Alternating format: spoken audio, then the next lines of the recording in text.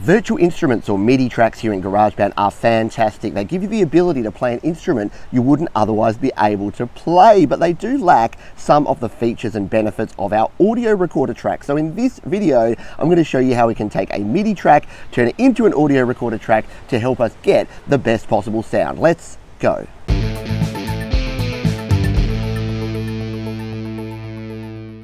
Hi, my name is Pete and this is Studio Live today, where I help you create, record and release your best music. So in this one, what we're going to be doing is we're going to be taking this track here. This is our bass track that has just been recorded using the autoplay feature. So we've just used our virtual bass here. We've come into autoplay at the top here. We've dialed it into autoplay 2, and that is what we've recorded. At the moment, it sounds like this.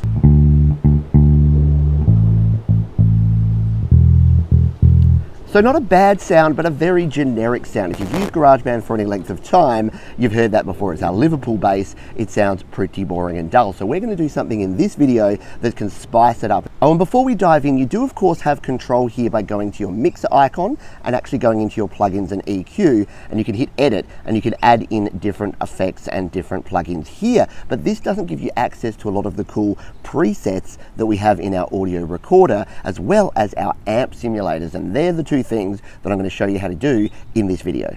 So the first thing that we're going to do here is actually duplicate this bass track. We're going to tap and we're going to go duplicate, and then we're going to tap and drag around this first track, all of the different audio parts. Tap in the middle there, tap again, tap copy, and then you guessed it, we're going to paste a copy of all of this audio down in the next track. We just need to zoom in so we can line it up on the right spot. Go to there, tap, hit paste, and there we go. So we've now got two complete copies of this track, and this is because as soon as we turn this into an audio recorder track, we're going to lose all of that MIDI note information. So we're going to leave a backup copy until we're happy that we have the sound that we want. Our next step here is to merge this track into an audio recorder track. So to do that, we're going to tap right here on the bass icon. We're going to tap on merge, then we're going to hit the merge button in the top right corner. So what this do is duplicate the song. It's going to merge that track and normalize the volume. So you can see here is our audio recorder track. If we just solo this, come back up here and make sure that one's not on, and let's just play back this track now. So it's exactly the same as our original bass track that we had here. It's just been merged into an audio recorder track. So we no longer have the MIDI note information. We now have this as an audio waveform, which gives us a lot more flexibility in terms of what we can now do.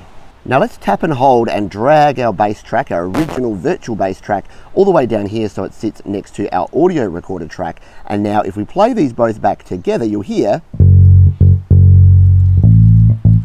that they are exactly the same. So what is the point? Well, it is that we can now mute this track and we can use this audio recorder track with our presets here in GarageBand to create some unique sounds. So let's dive in and do that now. So to go to our audio recorder presets, we tap on the microphone icon up here near the top left of our screen, and we're brought into our microphone options. Now we can change this by tapping in the top left here and tapping on clean. Now on the iPad, this will be right in the middle, it'll be even easier, but if we tap on clean here, you can now see that we can use any of these audio recorder presets, and I have a whole video all about audio recorder presets, which you can check out in the link above and below as well. But we can come in here, we've got all of our drums, our keyboard, our acoustic guitar, our vocals, and even producer effects, as well as our fun and our custom saved presets. So we can now use any of these. So let's just throw on something that might be a bit useful. So let's throw the amped producer effect onto here now, and let's play back this bass and see what it sounds like.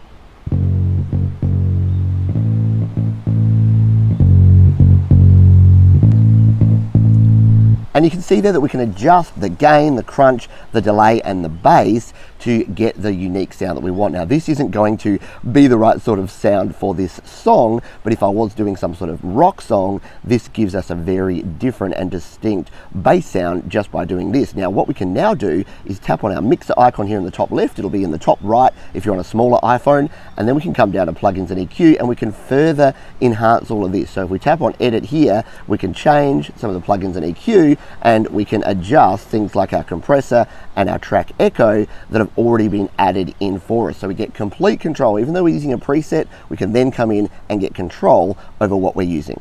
And you can see here that we have quite a range of different presets just here in the producer effects, and you can also use any of your others, your vocals, your guitars, your keyboards and your drums, and mix and match those to get the unique sound that you're looking for. So that's pretty cool, yeah, but it doesn't end there. Let's kick it up another notch. We're going to hit our plus button down the bottom here, and we're going to add in an amp track. If we tap on bass here under our amp sims, we can come in and add a bass amp track. Now if we go back to our track view, we can actually grab our audio here and we can shift it down. We can tap and hold and shift it, or we can copy and paste if we want. And let's mute that one. And now let's take a listen to this bass track being played through this amp.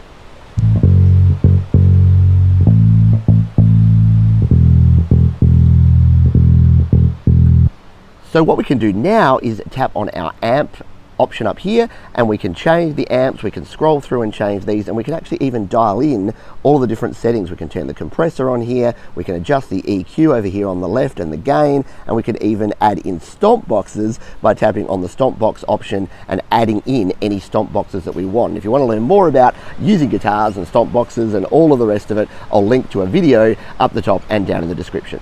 So what I'm looking for in this track is a low, sort of round kind of sound. So I'm going to come in here to my clean, and let's go the how low amp sim here. We'll go back to our amp by tapping in the top right. I'm going to dial the bass down a little bit and add in a little bit of mids and trebles, and let's just play this back.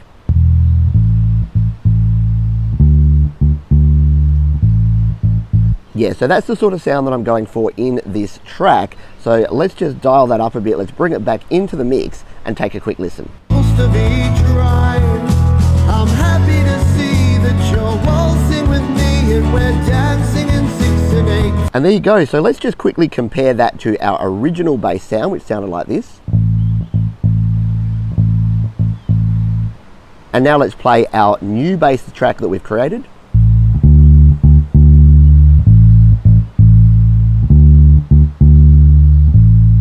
And yes, we do need to adjust the gain there because we don't want it to be clipping. I just wanted you to be able to hear that. So we can now come in and tweak that sound. And what you could even do if you wanted to is have both of these and dial in a different amount. So if you wanted the attack that you have here on your MIDI track, but you also wanted a little bit of that extra bass boost or some of that roundness that came in the sound, you can mix these both together and get a sound like that. So very subtle differences here at the moment, but you can see that with all of those different effects that you can add, if you've got a different sort of track, you can really, the sky's the limit. And you can do this not only on your bass tracks, you can do it on a piano, on any of your other instruments, your guitars, whatever you like, you can do the same method. Any of your virtual instrument tracks, even your drums, you can turn into an audio recorder track and then use all of these audio presets, all of these amp sims to enhance your sound. And that is going to do it. I hope you found this interesting and can use this method in one of your future projects. If you've got comments, questions or suggestions, you can leave those down below, and I'll see you on the next video.